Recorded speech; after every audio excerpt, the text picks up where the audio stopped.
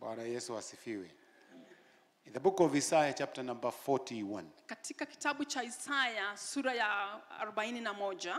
That's where we start. Hapo ndio tunaanza. Isaiah chapter 41 verse 10 to 15. Kutoka mstari wa kwanza mpaka wa 10 na 15. Blessed be the name of the Jina la Bwana Lord. litukuzwe. Verse 10 to 15. Kutoka mstari wa 10 mpaka 15. Let's read it together. Tukasome pamoja. Fear not, for I am with you. Be not dismayed, for I am your God. I will strengthen you. Yes, I will help you. I will uphold you with my righteous right hand. Behold, all those who are incensed against you shall be ashamed and disgraced. They shall be as nothing. And those who strive with you shall perish. You shall seek them and not find them. Those who contended with you, those who war against you, shall be as nothing, as non-existent thing. For I, the Lord your God, will hold your right hand, saying to you, fear not, I will help you. Fear not, you warm Jacob, you men of Israel, I will help you, says the Lord and your Redeemer, the Holy One of Israel. Behold, I will make you into a new threshing sledge with the sharp teeth. You shall thresh the mountain and beat them small and make the hills like chaff.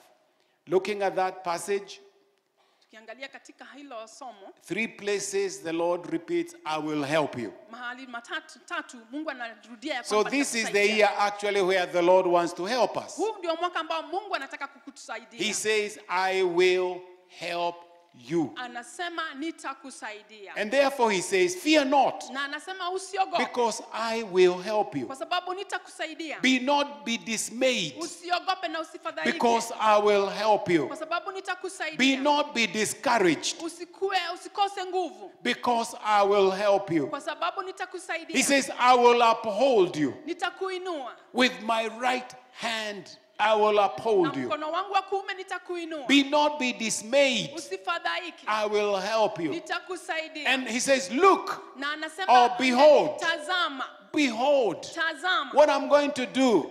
Yale nitatenda. I'm going to turn you around, Nitaweza kukubadilisha. that I will give you teeth, Nitakupatia meno which will be so sharp, ambayo atakuwa makali like a sana sledge. kama chombo cha kupuria. Not for wheat, Si kwa kuweza kufanya mambo, si kwa kula tu, but for mountains. lakini kwa kusaga milima. Blessed be the name of the Jina la Lord. Bwana litukuzwe. So I don't want you to forget. Sitaki usahau God hayo. says he will help me. Mungu anasema atakusaidia. Now look at your neighbor. Tell the Angalia jirani neighbor, yako, mwambie jirani, wacha kunisikilia huruma. don't pity me.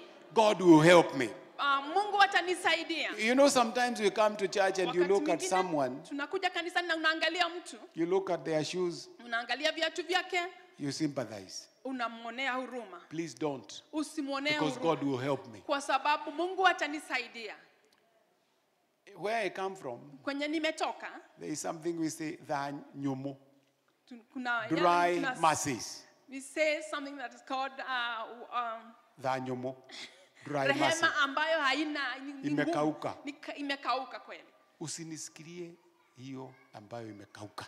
Don't have that dry mercy upon me. Because God will help me. Kwa sababu Mungu atanisaidia. No wonder God says, Na Mungu anasema hivi. we kegunyu. Wewe ambaye ni Woo. mdudu. We Wewe kegunyu. mdudu. Yeah. You never read that? That's what it says in Hukusoma haya. Isaiah 41, Hapo ndiyo 15. alisema katika Isaia Thou 41 mstari wa 15. Wewe mdudu. Helpless, Wewe ambaye huna nguvu. good for nothing. Huna msaada, huna Useless. njia. Wewe uko tu hivyo. Kegunyu goes around and doesn't know the Kiwavi direction. kinazunguka tu hivi na hakina But hata kujua.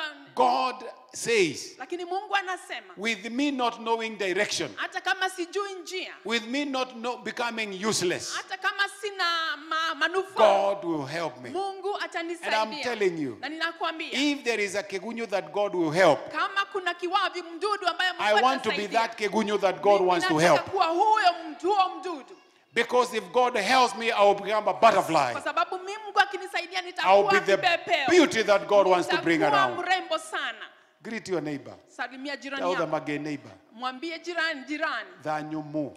Rehema ambayo Kaa nazo. imekauka. Kaa nayo. Blessed be the name Stay of the Lord. with it. The Lord wants to Kwa help me. sababu Mungu anataka kunisaidia. The Lord wants to do what? Mungu To anataka help me. kunisaidia. Financially, the Lord wants to do what? To Kiuchumi help me. atanisaidia. In my sickness, the Lord wants to do Katika that. magonjwa To yangu help me. atanisaidia. In my poverty, the Lord wants to do what? To Katika help me. mawangu With my atanisaidia. children, the Lord wants to do what? Kwenye To watoto help me. wangu atanisaidia. In my married life, the Lord wants to do ndoa what? To help me. atanisaidia. In my business, the Lord wants to do Katika what? To biashara help me. yangu atanisaidia. Deliverance Church, the Lord wants to do what? To help us. Kanisa la ukombozi Blessed be the name atatusaidia. of the Jina la Lord. Bwana litukuzwe. Hallelujah. I like that. Napenda haya sana. Knowing that God Ya will kwamba help. Mungu, kujua ya kwamba Mungu atanisaidia. 2023 Katika mwaka wa was 23 good, ilikuwa mzuri, but this year lakini huu will mwaka be better utakuwa because bora the Lord zaidi will help me. kwa sababu Mungu atanisaidia. If there is a well that I have not dug, Kama kuna the kisima ambacho Lord will sijachimba, help me. Mungu atanisaidia. Blessed be the name Jina of la the Lord. Bwana litukuzwe. In the book of Mark, this Katika is where kitabu cha my text Marko, is. The katika book hapo of ndio Mark, tunasoma chapter number 11, sura ya 11 verse 23. mstari wa 23. You see, we are talking about mountain. Tunanena juu ya milima. The Bible says, if anyone says to this mountain, Biblia inasema ya kwamba kama kuna mtu atanenea huu mlima, yani you look at the mountain, unaangalia mlima, you tell it, unauambia, we mlima, you mountain, enda go ukajitupe. and throw yourself. Oh, I like that. Go and throw yourself. Enda ukajitupe. Satan, we are telling you, Shetani tunakuambia, utajinyonga. you will Si utajinyonga. you'll kill yourself. That's what that one is saying. Hivyo Thou ndivyo mountain, wewe mlima, go kill yourself. enda Go ukajiue. destroy yourself. Enda ukajiangamize. In other words, Kwa maneno whatever mengine, plans the devil has been planning for us, mpango in ambao that Shetani camp, ako nayo, katika we hiyo are hema, declaring confusion. tunatangaza kuchanganyikiwa. Wachinjane, May pepos they- yuwane, let them kill one zimalizane. another. Let them destroy one Salimia another. jirani yako, Say mwambie hi to jirani, your neighbor and tell them. God wants to help you. Mungu anataka kukusaidia. Go throw yourself into the sea. Go, enda ukajitupe katika But the bahari. second line is important. Katika mstari wa pili hao That person who orders the mountain yule ambaye anaamuru mlima and does not doubt in his heart na hata kuwa na shaka but katika moyo believes wake, na lakini that those things he says will happen, ya kwamba yale mambo anasema yatatendeka, or those things that he believes those things he says will be done, kwamba mambo yale atasema yatatendeka, he will have whatever he says. atapata kile chochote anataka. Greet your neighbor. Salimia jirani yako. Tell them, neighbor, Mwambie hiyo jirani, mdomo yako ni kali sana. that mouth of yours is very strong. Itumie vizuri. Use it very well. You know, you are sitting, unakaa na mtu, na sijui kwa nini umekaa tu hivi, na ule umekaa naye ako na power You are sitting with somebody ya and they are kuambia very tu powerful. mlima, To tell enda mountains, ukajinyonge, go and kill yourself. because God is going to help me. Kwa sababu Mungu atanisaidia. I pray that those two demons, those two mountains that have been running after you, Naomba kwamba yale mapepo ambayo even as I yamekuwa share, wakikufukuza, ninaposhiriki neno, confusion will be with them watakuwa wakuchanganyikiwa in the mighty name of katika Jesus. jina kuu la But Yesu. believes in his heart, Yule ambaye anaamini katika moyo it shall be wake, done. itatendeka kwake. Now, don't you think that statement, if you heard it for the first time, Huoni kwamba kama hilo jambo ukilisikia mara ya kwanza, first of all, you would think either God, unaweza fikiria Mungu when pekee he said so, aliposema he hivi wasn't serious. hakuwa amemaanisha. Because how can you talk to a mountain? Haina masikio. Unaweza nenea mlima aje na hauna masikio. But as believers, we know Lakini kama waumini, anything that has a name, kila kitu ambacho anything kiko na that jina, Adam named, kila kitu ambacho Adamu alipatia jina, anything that Adam called it something, kila kitu ambacho Adamu it alikiita has jina fulani, ears kiko na and masikio it can hear. na kinaweza sikia. On Thursday, I visited family friends, Alhamisi nilitembelea marafiki and mwingine their small child, na mtoto wao mdogo about 3 and some years, ako na or miaka 4, 3 hivi, 3-4 hapo. we heard him talking. Actually, he was talking. Tulisikia akiongea. Then we ask each other, anaongea na nani? Tukauliza, who is he talking with? So we ask him, who are you talking to? Unaongea na nani? And the boy says, Google. Kijana akasema naongea na Google. He has a toy that he has called Google. Akona ile toy ambayo He is wrestling with that toy, hardly 2 inches. Na pengine ni toy and he's talking to it na anaongea na and rolling with it. Na anatembea naye. And the conversation was hot. Na ilikuwa naongea sana. Now children are good. Watoto ni wema sana. Because children talk with anything. Because kwa sababu wananena na chochote. I think children are spiritual. Watoto wako na roho. They only become carnal as they grow old. Wanakuwa kama binadamu wanapokuwa wakubwa. Because for you to talk to a mountain, kwa sababu kwa kunenea you will ask yourself, ni lazima utajiuliza, niko sawa? Am I okay? Did you know until recently, hukujua kwamba kutoka hapa majuzi tu, in our days, katika siku zetu, if we saw you talking on the road, tukiona ukiongea kwenye barabara, we would look for a psychiatrist to come and help you. Tulikuwa tunatafuta daktari akuje akuangalie. But now when you talk on the road, lakini siku hizi ukiongea kwa barabara, we look whether you have a gadget in your ear. Tunaona kamba una chombo fulani katika masikio yako. If we see people in the car and they are talking, tukiona watu kwenye gari na wanaongea, we know they are on a speakerphone. Tunajua ya kwamba wako kwa speakerphone. But those days, if we saw you speaking in the car, lakini siku zile tukiona ukiongea kwenye we gari, would call a psychiatrist to come and check you. Tungeita daktari wa mawazo kuja kuangalia. Because we think something is wrong with you. Kwa sababu tulifikiria kwamba kuna kitu ambacho hakiko sawa. But today, lakini leo, you go singing, unaenda ukiimba, you go talking, unaenda ukiongea. But now the biggest problem is this. Lakini shida kubwa ambayo tuko nayo, you'd rather talk, you'd rather sing, heri uimbe, but you don't address the issues that are before you. Lakini haupambani na yale mambo ambayo yako mbele yako. And the Bible is telling us Biblia inasema, that you can say to the mountain, ya kwamba unaweza nenea mlima, go through yourself. Enda ukajitupe. But when this thing come to us, lakini mambo haya yakija kwetu, and I know some of you are going to identify, na najua ya kwamba kuna watu watatambua mambo haya, anything that we cannot handle, kitu chochote ambacho and the Bible tells us we can do it, na Biblia inasema ya kwamba tunaweza we become so spiritual, tunakuwa wa kiroho sana, and say hiyo ni mlima ya kiroho. And we say this is a spiritual mountain. Ni mlima ya kiroho. It is not a mountain but a spiritual mountain. Hati hiyo sio mlima, ni mlima ya kiroho. Hiyo milima ya kiroho ndio tunaambiwa tunaweza iondoa. Those are only the spiritual mountains that we are told that we can remove. But I'm told, I'm not from Nyeri, but I'm told. Mimi si wa Nyeri lakini ninaambiwa that when they were working on the road from Marwa to Kiganjo, wakati walikuwa na karabati njia kutoka Marwa mpaka Kiganjo, that there was like a small kahil somewhere. I kulikuwa can't even remember where it mlima was. Mdogo, They say.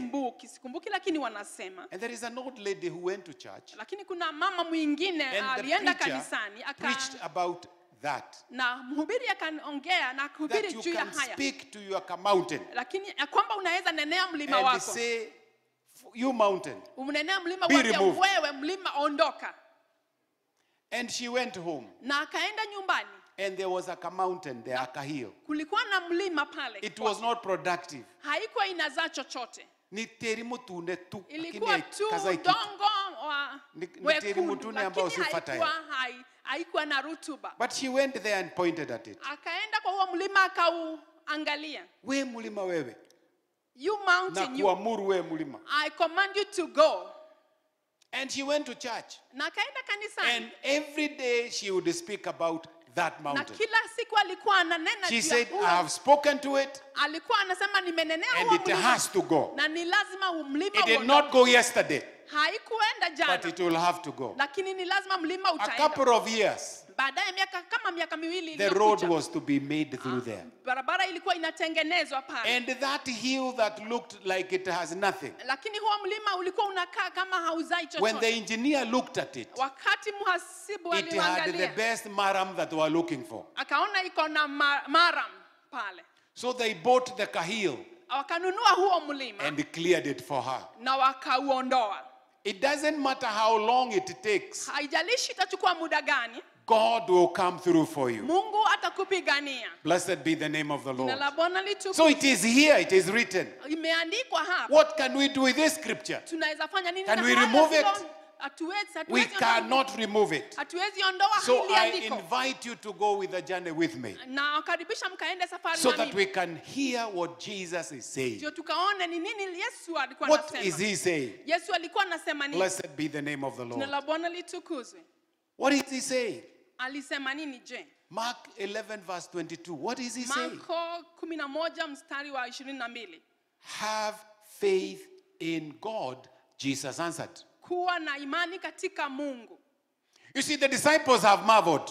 Wanafunzi The walikuwa tree that you wameshangaa cast sana. is dried up. Ule mti ambao So ulitulaani, Jesus is ulishanga- answering them, Yesu anawajibu and he is telling them, na anawaambia have faith in God. kuwa na imani katika Mungu. 3 words. Maneno matatu. Have faith in God. Kuwa na imani katika Mungu. Please help me preach to your neighbor. Nisaidie kuhubiria Tell jirani your yako. neighbor.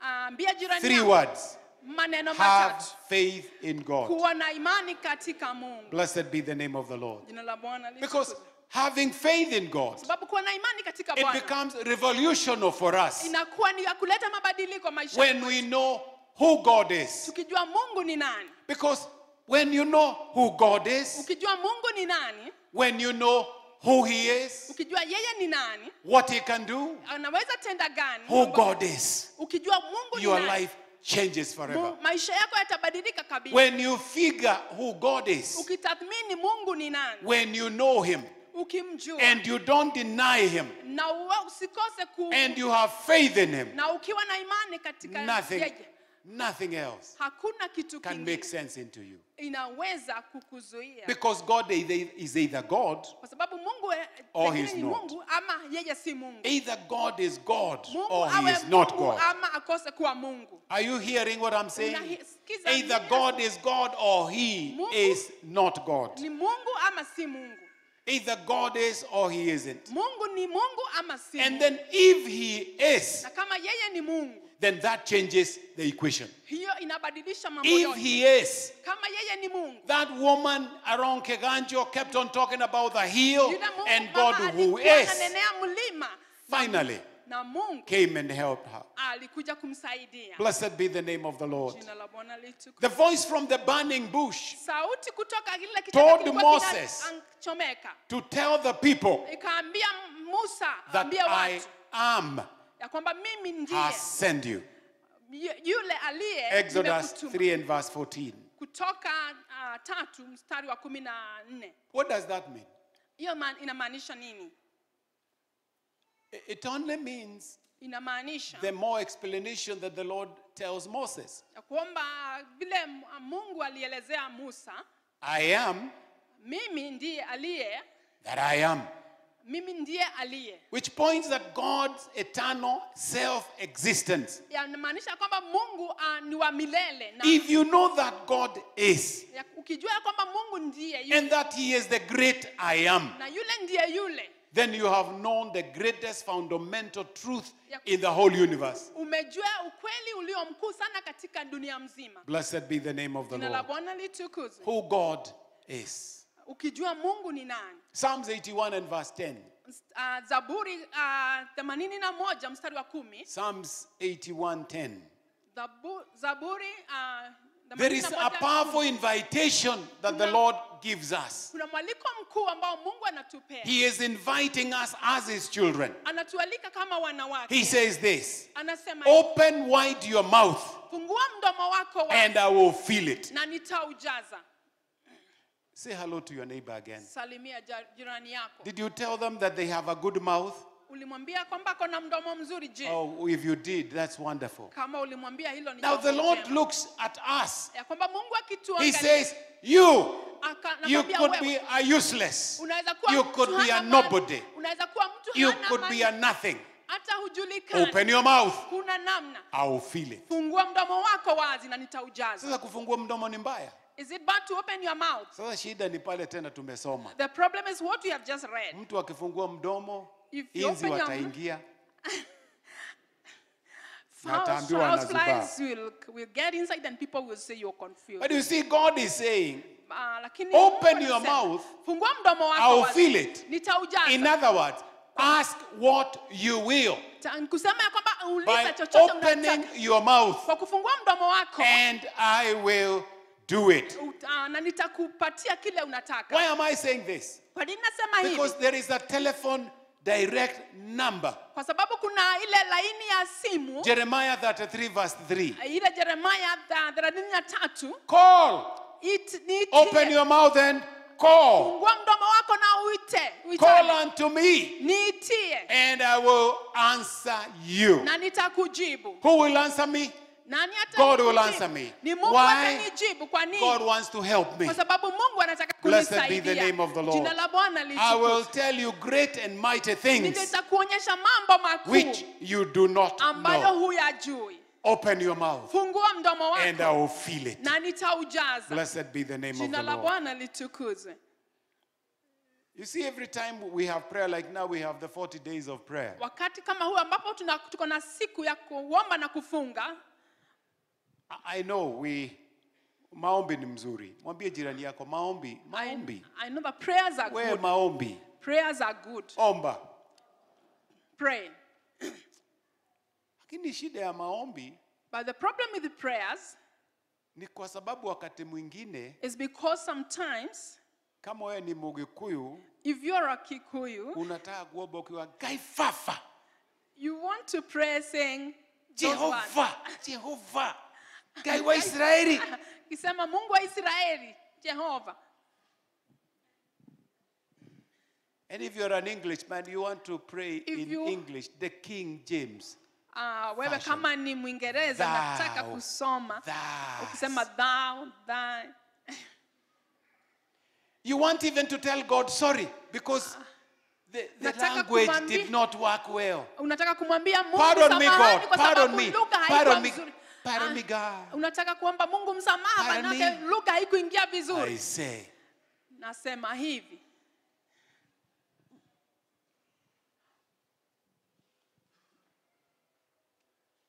It is not the details and the language that I use. Si lugha ambayo unatumia. I hope you can understand this, because if you don't understand this, then you will say, Bishop hataki tuombe. Me, I want you to pray. Unaelewa, pengine unasema askofu hataki tuombe. But I want you to pray in the spirit. But nataka ukaombe katika roho. Don't let your mind confuse you. Usiachilie akili zako zikakupotoshe. What vocabulary in English that God does not understand? Ni maneno gani ambayo Mungu haelewi? Wewe unafikiria ni vocabulary gani ambayo haelewi?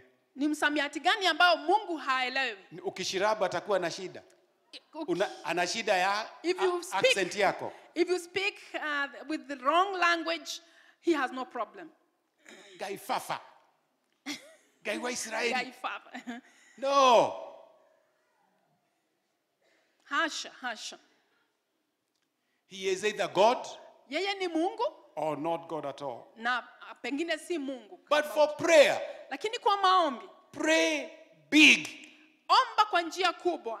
Pray big. Omba kwa njia kubwa. Pray and surprise yourself. Omba na ujishtue wewe mwenyewe.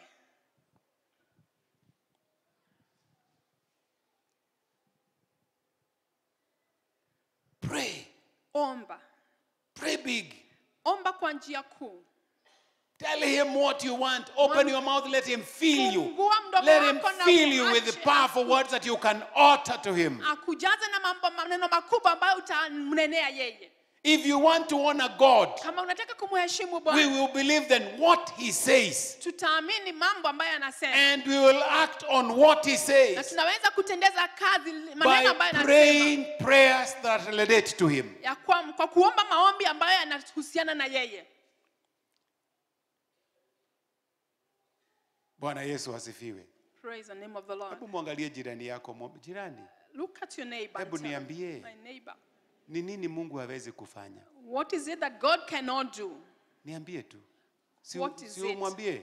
Just tell me. Just tell me. Ni kukununulia ndege ama ni gari? Is it buying for you an aeroplane or car? Ama ni kiatu? A dress, a pair of shoes? Is it a marriage or children? Mwimbaji mmoja wa Kikuyu hata kama simpendi sana. There's one Kikuyu singer, even though I don't like him so much. Na msiende kumwambia. Don't go and tell him, please. Kwa sababu anaanzaga kiroho alafu anaenda nyimbo zingine za ajabu. Because he starts in the spirit and then goes off. Yeye huimba hivi. He sings like this. Hiyo gari nzuri ninaona ikienda pale. That good vehicle that you see being driven there. Hata mimi ningependa niwe na yangu kama hiyo. Even Niwe me, I would nikiendesha like na feel mine. good kama huyo jamaa. Even me, I would like to have I one like and feel that. good like that person. Anaitwa Ben. He's called Ben.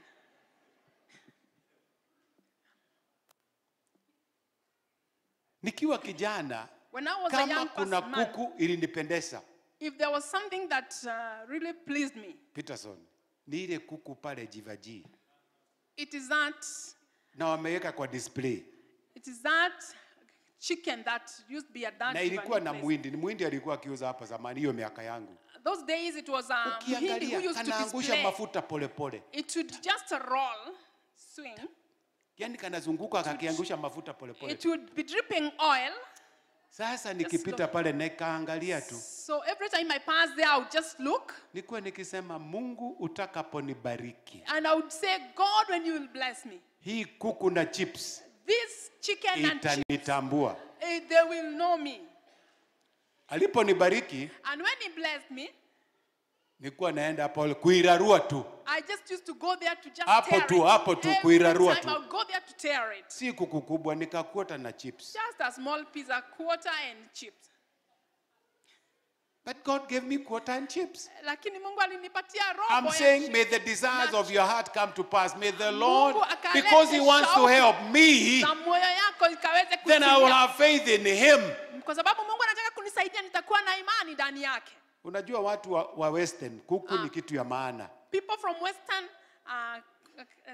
Lakini naona wengine wananiangalia kwa sababu wanashindwa kuku ni nini. Hao ni watu ya mbuzi, hao ni watu ya Mount Kenya.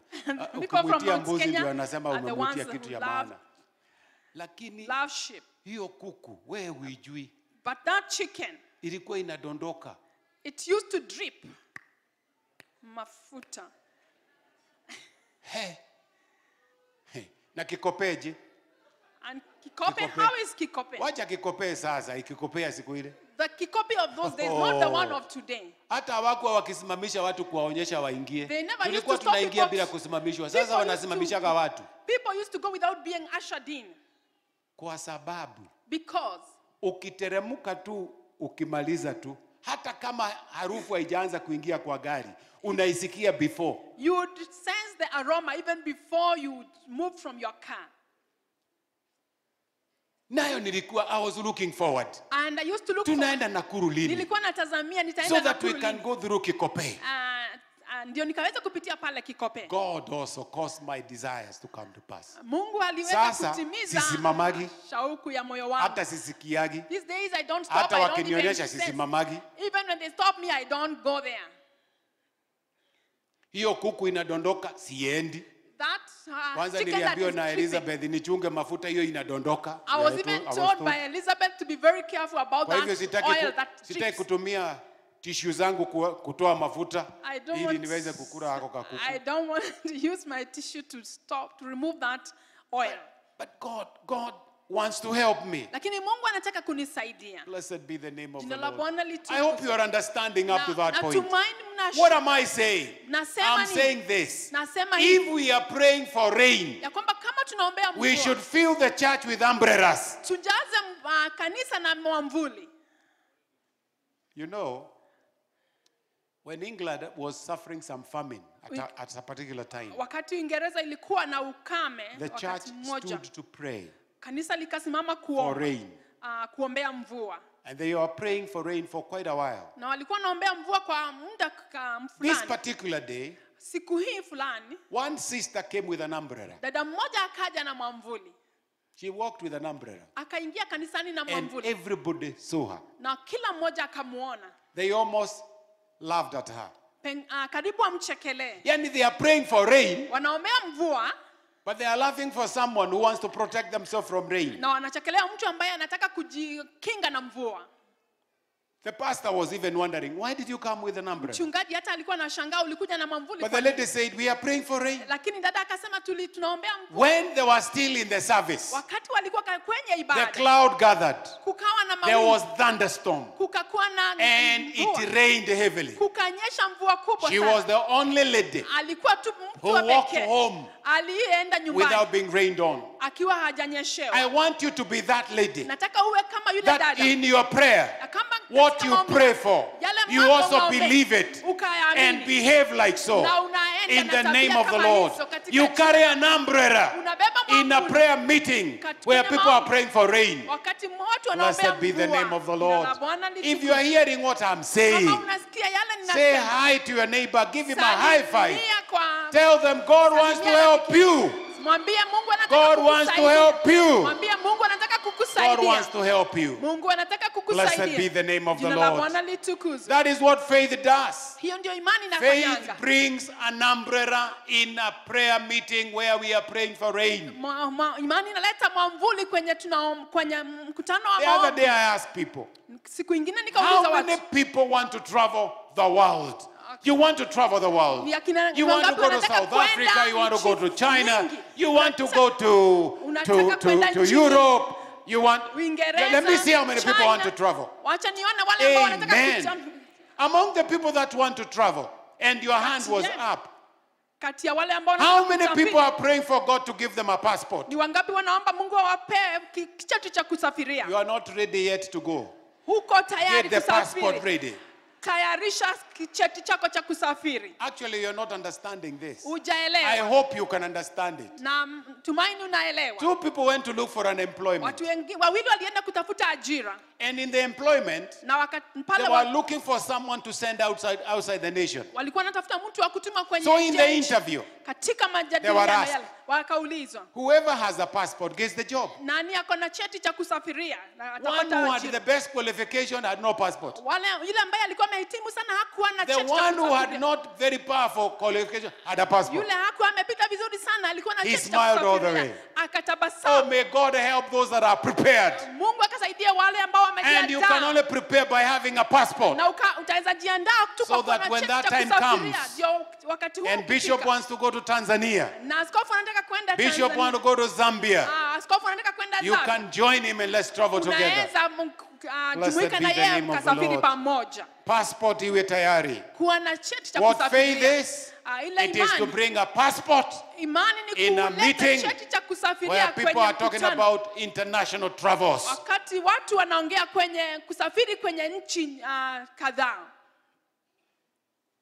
Tunaenda mdogo mdogo. We're going slowly. We are moving slowly. Ninaona mmeanza kunikaribia. I feel that you're coming closer to me. I tell you the truth. Nawaambia ukweli. That's what Jesus says in Mark 11:23.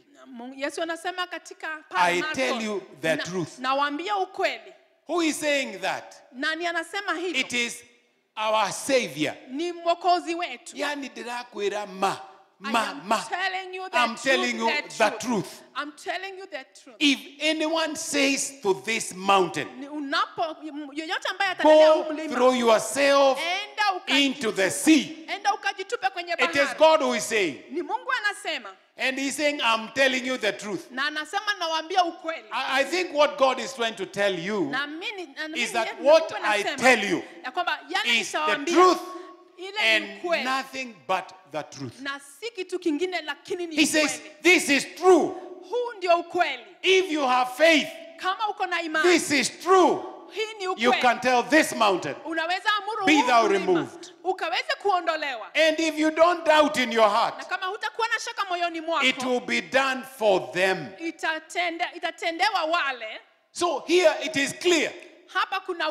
Jesus is trying to tell the people, this mountain standing before us, or perhaps Mount Olives, a literal mountain, real. And the disciples are traveled around there.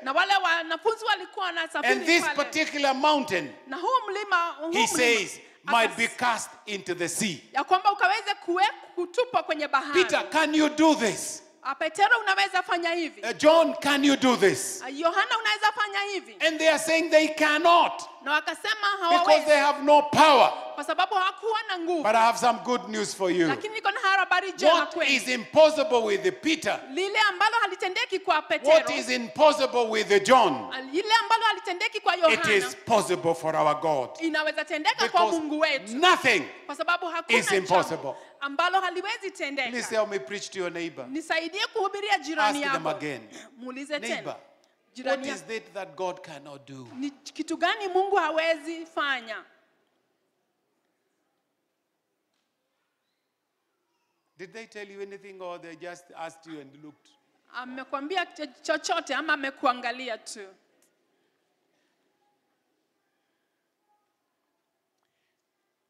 In Mark 11, 20 and 21, Katika Marko 11 in those two mstari wa verses, 20, mistari hiyo miwili, Jesus is talking to them. They were so amazed. Yesu anawanenea na walikuwa wameshtuka It's sana. like, so you are amazed at what I did to the fig Walishangaa tree? sana kwa mambo yale alifanyia ule mti wa mtini. Jesus tells them, what I did to the fig tree, Akamwambia kile nilitendea I mtini can do. naweza tenda. I can do. Naweza tenda For any mountain you face, kwa mlima yeyote ambao if you utapambana have nao faith in me. kama uko na imani. That's what that scripture is trying to tell us. Hiyo ndio andiko hilo linataka That kutuambia.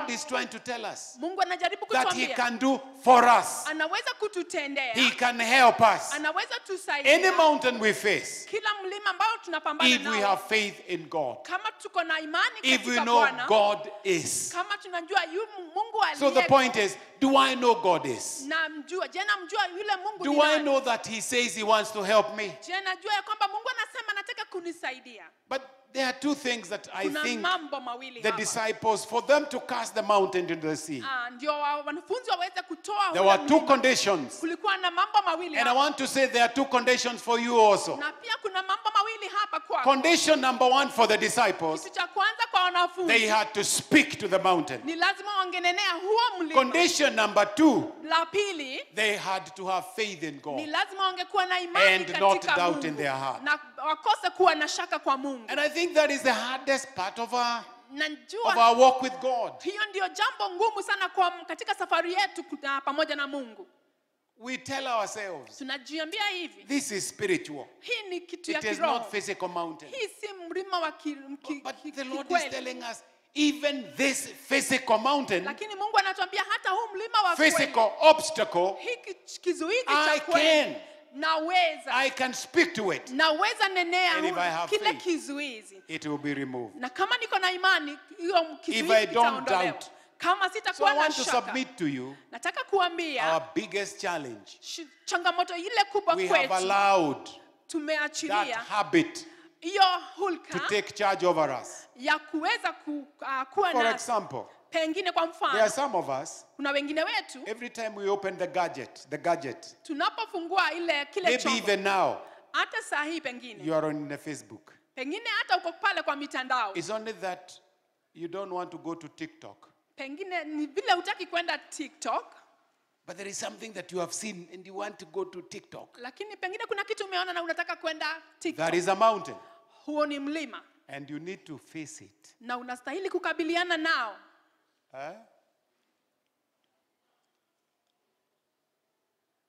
Kushika simu kidogo. If you hold your phone like this,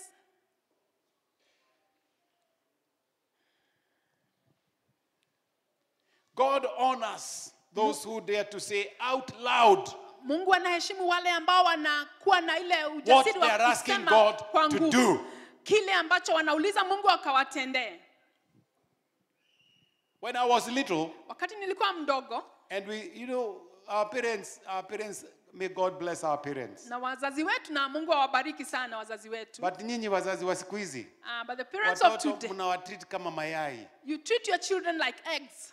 Sisi tulitritiwa vizuri. We were treated well. I tell you, I say. Nawaambia ukweli. Kimani, kuja, and I'm 3 years. You come, Kimani, and nilikuwa tu Go only to the 3 shop. enda kwa duka, buy the following. ukanunue vitu hivi. Shube, maguta, shukari, buy those Chumvi, things. sukari na vitu nyingi. So I asked Mom, what do you want me to buy? Nilikuwa nauliza mamangu nataka ninunue nini? Salt, sugar, Chumvi, flour, sukari, oil. mafuta. And again, the other thing is, all shopkeepers were born again. Na wale wenye duka walikuwa wameokoka. They were not thieves. Hawakuwa wezi. They were very good. Walikuwa wazuri sana. So I would run there, ningekimbia pale, singing a song nikiimba wimbo with my 1 shilling. Na shilingi yangu And I would drop it at the counter. ningeweka pale kwa mwenye And then I would duka tell the guy, Shube, shukari, maguta. namwambia chumvi, sukari, mafuta. He decides what portion goes to sukari, what portion goes to this, what portion goes to this, what portion goes, and then he gives me a candy. Anatathmini ni nini itaenda kwa sukari, kwa chumvi, na hata ananipatia peremende. Now for me to remember that, Kwangu mimi kukumbuka I have to go singing ningeenda so that I will not forget. ndio nisiweze kusahau. I'm talking to people here. Nanenea There is a mountain for you. Kuna mlima You have to kwako. speak to it, Ni lazima not ukaunene. once. Si mara Keep on moja. speaking. Endelea kuunenea. Ukilala, When you're sleeping, ukiamuka. when you wake up, Ukiingia kwa gari, when you're getting onto the ukiwa kwa vehicle, matatu. when you are in a matatu, Tangaza Mungu atanisaidia. just declare God will help. Usiogope watasema, nilisema tu Mungu atanisaidia. Just say God will Watu wa help. matatu watashangaa, lakini utasema Mungu Matatu atanisaidia. But you just say God will help me.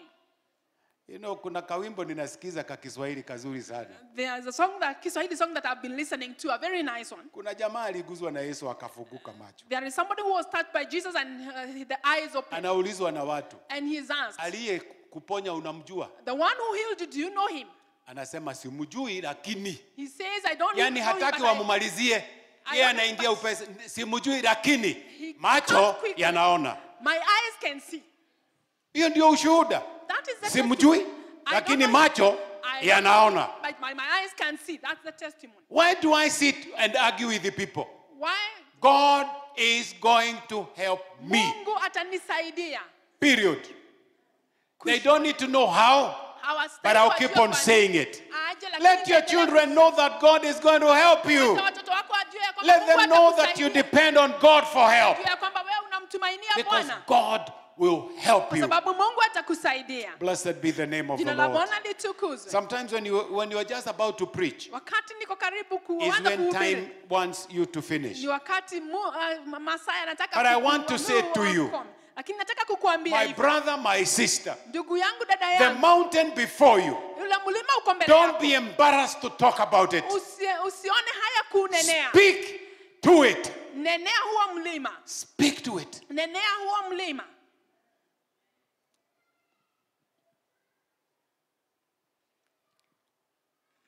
Speak to it. Some of us, the mountain we have, baadhi yetu mlima ambao tuko nao kana tutishaga sana. It really na ni certificate ulifanya form 2, form 4, hiyo form 6. It's a certificate that you did form 2, form 4, na form 6. Imekufunga. And it has really tied you down. Kasirika. Get annoyed. Izungumzie. Talk to it. Uambie wewe karatasi. And tell it, you paper. Wewe. You paper. Wewe karatasi, hautanifunga. You certificate, you not keep me down again. Can you imagine umebarikiwa na watoto? You have been blessed with children. Lakini kuna kadhambi kamoja ulifanya But there's kitambo. one sin you did a long time ago. Sasa ile watoto wameanza And when the children hapo are now, kadhambi kanakuja kanakwambia goja. and the sin comes and tells you, wait. Tumekusubiri tu. We are waiting for you. Huku. Say, I'm going to deal with you, mountain. You just pambana na mlima. I'm going to deal with you. Pambana na huo mlima. Because my past is past. Shughulikia huo mlima kwa sababu And the blood of Jesus has cleansed me. Na damu ya Yesu I'm going to deal with you. Blessed be the name of the Lord. We have mountains Kuna milima of difficulty in our lives. ya mashida katika maisha yetu. Sometimes the mountain is great lacks. Pengine mlima ni kukosa. Great lacks. But we can speak to those lacks. Tunaweza nenea ile kukosa. Maybe even personal strength. Pengine hata nguvu zako za kibinafsi. Maybe in our relationship, the mountain is so huge. Katika mahusiano yetu, milima ni makubwa, ni kubwa Habits sana. of sin. Katika tabia zile za dhambi. It may be the health, your health or your loved ones. Pengine ni afya yako ama ya wapendwa Oh, wako. your marriage is failing. Ama ndoa yako iko na Whatever shida. mountain that is. Mlima wowote ambao unapambana nao. Nenea huo In the mlima. name of the Lord. Katika jina la Speak Yesu. to it. Nenea huo mlima. Trust God. Amini Mungu. And speak to it. Na ukanenea huo mlima. One major part of seeing the mountain move in our lives Shida moja, dhambi moja ambao mlima is unashughulikia having courage ni kuwa na ujasiri. to speak. Kuwa na ujasiri wa kunena.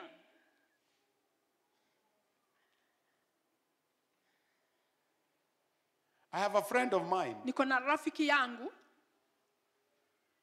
Every time we greeted each other, tukisalimiana hivi, he's not a Kikuyu, yeye si Mkikuyu, but he had gotten a very powerful word. lakini alipata neno kuu sana. We'll greet each other and he will say, Nadiri nyenje. Tunasalimiana na tunaambiana, mimi si komba mwiko. I'm not cockroach. Mimi si komba mwiko. And I think that is good. Na naona hilo ni jambo mzuri. Can you imagine? Kisia He greets me. ananisalimia. I've not called him cockroach. Sijamuita But komba he mwiko. tells me, Lakini Pastor, I am not cockroach. Ananiambia mimi si mende True, mchungaji. Mimi I si am mende. not. Mimi si And I will mende. not be. Na So sitakuwa. if there are people who are calling me cockroaches, Lakini kama kuna watu that wananiita mountain, mende, I huo- deal with it. huo mlima na ushughulikia. Niedire nyenje. Mimi si mende. Yeah. There are people who have called you many names. Kuna watu wamekuita majina mengi Those sana. mountains, address them Zile milima and say, I shughuliki. am not, Uambie, until usiambie, God mimi si- elevates you. mpaka Mungu akuinue. In that verse Mark 11 verse 24. Katika hapale Mark, Therefore, I tell you, ninakwambia, whatever you ask for in prayer, chochote utakachoitisha katika believe maombi, that you have received it. amini ya kwamba And it will be umekipokea yours. na kitakuwa chako. There are 3 parts in that sentence. Kuna sehemu tatu katika ile mstari. The first one Cha kwanza is comprehensive. ni Comprehensive. kuelewa. Whatever you ask, kila kitu. Whatever you will ask for, everything you'll ask for, Whatever you ask. kile chochote utaitisha. Wow. I Chochote. can ask for the moon. Naweza itisha I hata can be mwezi. extravagant. Naweza itisha hata I can mwezi. declare that I'm going to be Dr. Faith. Naweza kusema mimi nitakuwa daktari And you become. na nitakuwa. I know some of you want to be, but you don't want to do what Faith did to become. You know, that I also understand that. Kuna wengi wanataka kuwa lakini hataki kulipa gharama. But I'm going to pay the cost. Lakini nitalipa gharama. Number 2, it is conditional.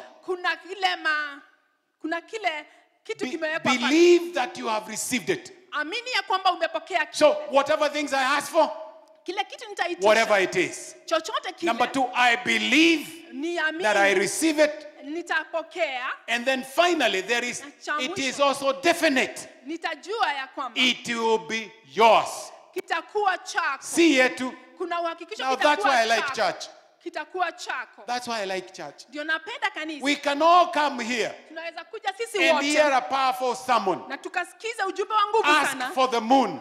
Itisha mwezi. And a few go to ask for the moon. Na kadhaa tu wachache But tu a waende few waitishe become mwezi. so spiritual. Na wengine wanakuwa tu ni wa Nataka kiroho. mwezi ya kumulika roho yangu. I just want the moon to just light my Ni sawa heart. tu, hata hiyo ni ya kiroho.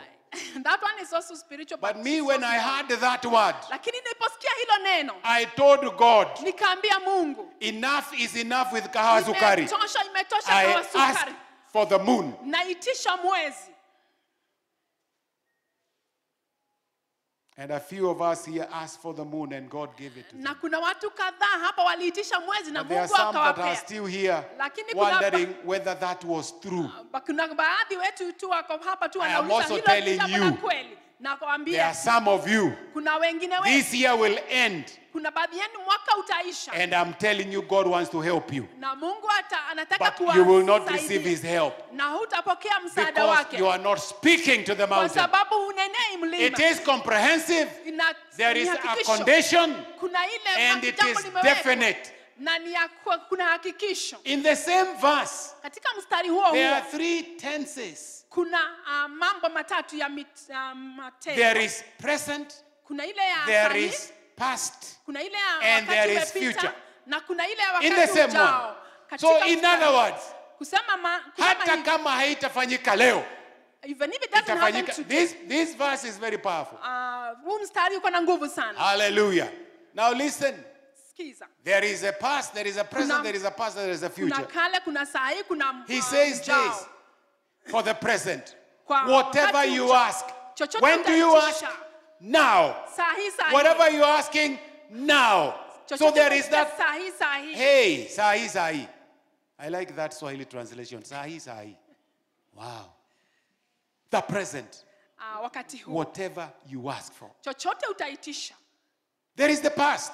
Kuna yale ya kale. He says, you have received them. Anasema ushapokea. You believe you have received them. Uamini ya kwamba ushapokea. All of them.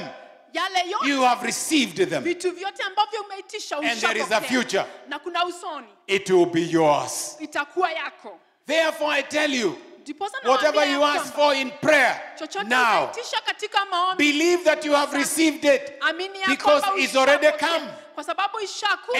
And it will be yours. Na kitakuwa chako kile Present, wakati huu. past, Sasa and hivi. future. Na saa za But the usoni. thing is, Lakini kuna jambo. speak to it. Nenea mlima. Hallelujah. We wacha kuwa muungwana. Don't be Wacha wakuite manoki. let them call you whatever they But call you. talk about it. Nenea huo mlima. Hallelujah. Nena juu ya hilo jambo. So sometimes when we pray, Wakati mwingine tunapoomba, we have a promise of a specific blessing. tuko na ahadi ya baraka fulani. Then we may also pray with confidence. Wakati tunaomba kwa ujasiri, But often we pray not knowing wakati mwingine tunaomba bila what kujua God is going to do Mungu atatenda and jambo how gani, He's going to do na atatenda namna and gani, when He's going to do. na atatenda lini. But I know He is. Lakini najua yeye I also know He wants to help me. najua pia anataka So I'll have kunisaidia. confidence in Na Him. nitakuwa na ujasiri In light of this teaching that Jesus is teaching, kulingana na haya mafundisho ya Yesu Kristo. we draw 5 things Kuna mambo matano ambayo tunaweza very, very jifundisha quickly. kwa haraka sana. We pray that, Tunaomba ya kwamba first of all, jambo la we kwanza have to pray for something definite. ni lazima tuombee kitu fulani. Wacha hii maombi ya kiududho. Just stop praying this general prayer. Bless me. Nibariki. me. Nibariki. Bless me. Nibariki. Hiyo wachana nayo. Just stop praying that Nikubariki na general nini? prayer. How do I pray? Bless you. Yeah. Tell God what it is. Ambia Mungu kile kitu unataka. Na wache kubehave kama Kimani mimi. Stop being like Kimani. Tulipo miaka yetu ukifika 4 ndio ulikuwa unanunuliwa rangi, wino. When you went to class 4, that's when you received that ink. Na kalamu ya kuandika ilikuwa youth. And there was that pen called youth. Class 4. Wacha sasa wanaanzaga mapema class 4. These days they Kwanza start very tulikuwa quickly. tukijipaka rangi ili watu wajue tumeingia class 4. We used to apply ink on our clothes so that people would know we were in class 4.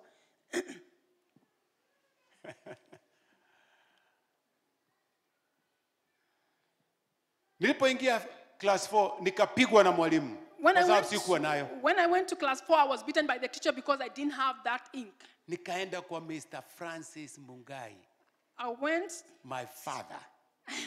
I went The to my late father. pastor. I went to my father, the late pastor. And I introduced myself Na nikajitambulisha that I'm kwake. in class 4 now. Ya kwamba mimi nimefika darasa la And 4. we are writing very well. Na tunaandika vizuri sana. Especially when you write with ink. Kwanza ukiandika na kalamu ya It wino. writes very well. Ilikuwa inaandika vizuri And it is sana. permanent. Na ilikuwa haifutiki. And Francis said, yes, I know. Na mchungaji akasema ni But kweli. he never gave me it. Lakini hakunipatia hiyo So I kalamu. was beaten Nilichapwa sana. again. Nikachapwa I was tena. punished for a whole week. Nikaweza kuadhibiwa wiki mzima. And every time I'll tell Mr. Francis how writing is good, I thought he will interpret it. Nilikuwa na tumaini ya kwamba nikiambia babangu ataweza kuelewa. But he did not interpret. Lakini He hakuweza just heard what I said. hakuweza Then I went through a lady called Elizabeth Nyambura. lakini Very wonderful nikapitia lady. kwenye May she live to be 100 years. Mama yangu. She told me. Akaniambia. Go tell him. Enda umwambie. Just tell him you need a pen. Enda umwambie nataka kalamu na wino. So this time I went to Pastor Francis. Nikaenda kwa mchungaji. And I said, Dad, nikamwambia baba, you know when you're in class 4 you need ink and a pen. Nikiwa darasa la 4 nahitaji kalamu na wino. He just pulled it from his wardrobe. Akatoa tu pale kwenye diro. And gave it. Akanipea.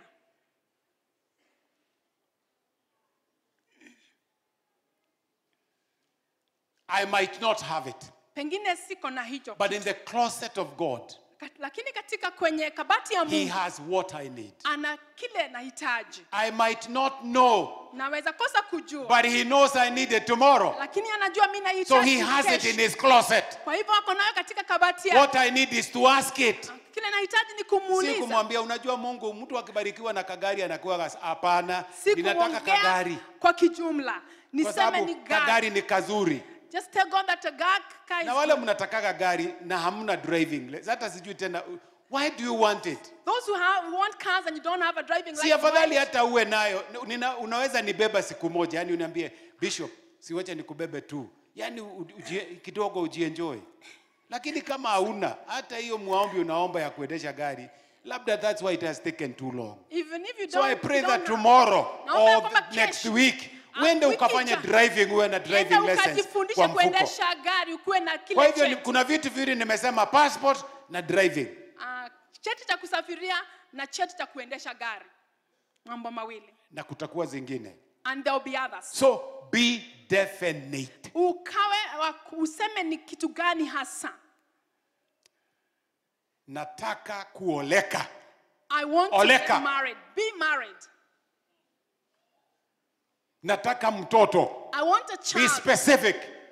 Sema kwa uhakika na uhalisi. Number 2. Cha pili. Say it loud. Sema kwa sauti. Mpaka usikie na shetani asikie. Sema kwa sauti mpaka until you hear it and Satan hears it. Have you ever wondered watoto wa nursery na pre-unit vile wanaongeaga na sauti na yuko mdogo tu pale. Sema teacher. I know. Have you ever wondered why the nursery school kids speak so loudly? Because they want to hear even what they are saying. Hiyo kizungu wameitamka namna gani? Kwa sababu hata wao wanataka kusikia wameitamka namna gani. I pray that you will hiyo mountain yako speak aloud. Naomba kwamba ukanenea huo mlima yako kwa sauti. Wacha kusema kimoyomoyo. Don't just whisper. Nobody will know it until you say it. Na Mungu mtu atajua kabla hujasema. Number 3. Cha tatu. Don't question God's ability. Usiulize Mungu atatenda hivi. No, He wants to help you. Settle it down. Jua ya kwamba yeye ndiye yule na nataka kukusaidia, hiyo ni inatosha. If He has said it, kama amesema, He will do it. Atatenda. Number 4. Persevere in prayer. That's what I've been trying to tell you. Vumilia katika maombi. Persevere in prayer. Vumilia katika maombi. Keep on pushing. Endelea kusukuma. Wacha kuongea kizungu mingi. Don't speak a lot of English. Mwambie anajua. Just tell God He knows. Tell him. Wacha kumwambia mtu akiishi kahawa sukari, sijui kutakuwa na amani, kuna lami, kuna nini. Mwambie unataka plot kahawa sukari. Just tell God I need a plot in kahawa sukari. Yeah. What is the problem with that? Ama umwambie. Or just tell him. Hii zimamani yetu. This Zimmerman. Tukumbuke na lami. Remember us with tuliomba tukawekewa kabro. We prayed and we got kabro. Yeah. I hope you are understanding what I'm saying. Natumaini tunaelewa. Ask it. Uliza Don't question the ability to uliza pray na usiuliza itatendeka namna gani. And finally, la mwisho, be a person who waits on God. Kuwa mtu ambaye unamngojea Bwana. I don't know whether I said this here. Sijui kama nilisema hili. I don't know, but let me save it. I've said it in the beginning, I can say it again. Kama nilikuwa nimesema nitasema tena. When we started church here, wakati tulianza kanisa hapa, there were not many people here. Hakukuwa na watu wengi katika area hii. So my members came from Mweki. There were a few houses in Mweki. Wengine washirika walikuwa wametoka Mweki, wengine Githurai had house here, house there, so I had some Githurai members kulikuwa na nyumba kadhaa. from Githurai. Wachache Zimmerman was kutoka. scattered. You will see the church, like a small church from everywhere. Zimmerman ungeona kanisa kutoka pande zozote. Kwa huku, yani kalikuwa tunabaki pande zote kanisa ilikuwa inaonekana. There was a lady in the church. Kulikuwa na mama mmoja katika kanisa. Whose husband had gone to UK to study. Yule bwanake alikuwa ameenda UK kusoma. And the wife and the son, they had a son. Walikuwa na kijana. Money was not forthcoming. Pesa haikuwa inakuja kwao. And she was in prayer. Na alikuwa katika maombi. That God ya kwamba Mungu should remember her. Akaweze kumkumbuka. She was in Githurai. Alikuwa anaishi Githurai. And the Lord told her. Na Mungu akamwambia hivi. Go to Uchumi supermarket. Enda kule duka kuu la Uchumi. Oh, I'm sorry. Kulikuwa na supermarket iliitwa Uchumi. Kulikuwa na duka kuu lilikuwa inaitwa Uchumi. Kuna mtu aliniambia you assume everybody knows there was Nakumatt. Hapana. Kulikuwa na supermarket iliitwa Uchumi. There was a supermarket called Uchumi. It was ilikuwa ndio bora sana na ndio kubwa sana. It came before Nakumatt and ilikuja kabla ya Tuskys na Nakumatt na zingine. So the lady was told to go to Uchumi. Akaambiwa na Mungu aende pale duka kuu la Uchumi. She asked the Lord, which one? Akauliza Mungu ni duka kuu la gani? Aga Khan Walk. Ile ya Aga Khan pale town. She went. Akaenda pale. First of all, she sat outside. Akakaa pale nje. In her thought, she thought somebody will come there and give her money. Alikuwa nafikiria kuna mtu atakuja pale ampe pesa. But nobody did. Lakini hakuna mtu alikuja kumpatia. The voice told her, sauti kama ingia ndani. Go inside. Chukua trolley ile kubwa. Take that biggest trolley. Weka mizigo ndani yake. Put whatever you want. So she went inside. Akaingia ndani. Not knowing what will happen. Hakuwa anajua kutatendeka kipi. Akaweka tuunga tuwili. She put two packets of unga. Akasikia sauti inamwambia jaza. She heard a voice telling her fill. Now this is a true testimony. Ushuhuda wa kweli. This is a who ni ushuhuda wa kweli. Mimi nilikuwa pastor wake. Mimi ndiye nilikuwa mchungaji wake. Akarudi tena. She went back there. Akajaza. She filled it. Sasa alipojaza, when she filled it, shida yake ilikuwa atatokea wapi? The problem was how kwa hivyo anakuja, she would come, anahepa, anazunguka tena kwenda kujaza tena. Then she would go round again to fill more. Alafu tena anakuja. Then she would come. Akifika anarudi. Akasikia sauti inamwambia kwenda kwa cashier number 4. She had a voice telling her to go to cashier number 4. Cashier number 4. Akasukuma kwa cashier number 4. She pushed her trolley to the cashier. Her heart is still beating. Moyo wake ulikuwa bado unapiga. Kwa sababu cashier number 4 akaanza kuhesabu. The cashier started counting. Before half of the things were counted, kukatokea jamaa moja. Somebody came. Akasema, "Haya, ninawaangalia. I've been looking for you." Said, nimekuwa nikikutafuta mama nani? Where have you have been lost. Umekuwa wapi? Umepotea sana. Then she was given an envelope. Akapatiwa bahasha. Inside there was money. Ndani yake kulikuwa na pesa. But it was just enough for what was on the trolley. Ilikuwa imetosha tu kwa kulipia vile vitu vilikuwa katika ndani ya trolley. What am I saying? Nasema nini hapa? May God help me. Mungu anisaidie. To believe him. Nikaweze kumwamini. To know him. Kumjua. He is not trying to embarrass me. Hataki kunifanya niaibike. Leo sitakuombea. Today I'm not going to pray for you. Jirani yako bishop akuombei leo. Tell your neighbor bishop is not praying for you today. Lakini leo today, nataka uaibike. Today I want you to get embarrassed.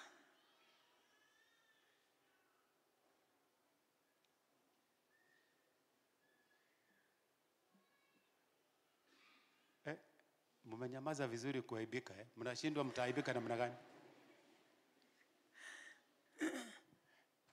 Greet your neighbor, tell them neighbor. Say hi to your neighbor, tell them. I know you have a mountain.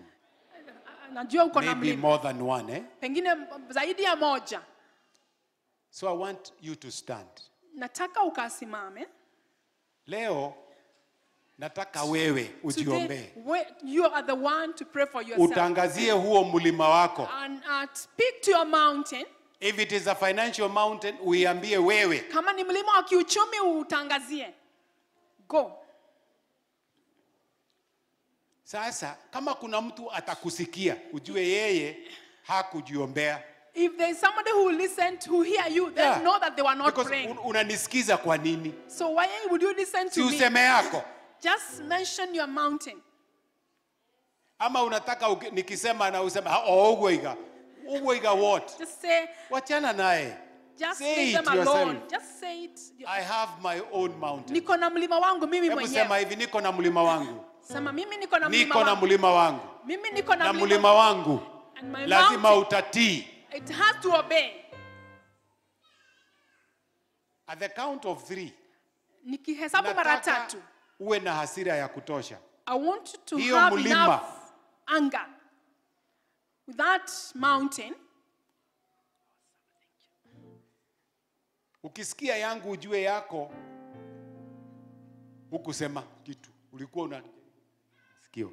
And there will be a lot of things here. Okay? Kama unataka kusikiza watu hapa utashangaa. Kuna watu wanataka milioni 500, wengine wanataka sijui nini, wengine gari, nyumba, watoto, kuolewa nini. Sasa utachanganyikiwa. Kwa hivyo sema yako. Just say your own. Hallelujah. Just say your own. Some of you want to travel, some of you want to get into colleges, some of you want healing, some of you want a door to open. You know what you need. Wengine tunataka milango ifunguke, watoto kusafiri. You need to speak it out. Lazima ukanene. Because I said, my closet might be empty. But the closet of God lakini kabati ya Mungu has what I need. Iko na kila kitu nataka. Amen. Amen. 1, 2. Ngoja kidogo. Nimeona mko wait a bit. Nataka ushautie shida yako hiyo. Don't whisper. Shout at it. And I want to hear you saying in Jesus' name, because that is now the name is. That is above all the names. So you mention it and in Jesus' name. Bwana Yesu asifiwe. So 1, 2, 3. Hey! My million in Jesus' name. Amen.